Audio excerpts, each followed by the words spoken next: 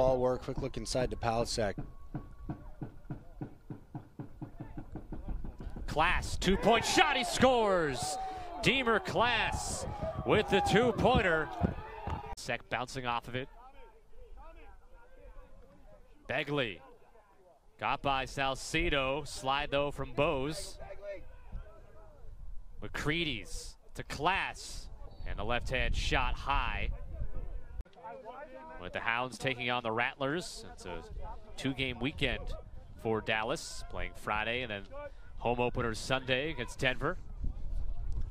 That's a lot to ask of those players, but yeah, you just take it one game at a time when you got those double headers. So Atlanta, they've been able to slow the attack overall of Florida, and now they score one. Just being able to help the team, even just clear the ball like that, that's invaluable. To McCready's. Rice slings it in front, and the great connection to Matt Gibson for the score. So Gibson. Class inside the arc against Tagliaferri. Tries to roll back to the middle, got his hands free for a shot, but couldn't put it on net. Last year, and made the All-Star game for his second straight year. Back to even strength. Kaut. I don't think Kaut, first time in program history. Ended up losing to Marquette.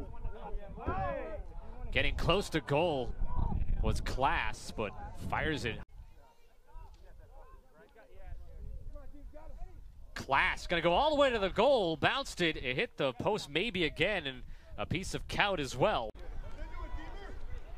Class swinging it, Donahue.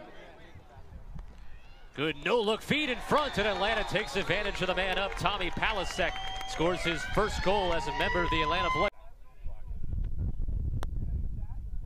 Deemer Class rolls back to his left, fires one off the pipe. Ball loose in front, and another pipe, this time by Bruckner. Two in a row for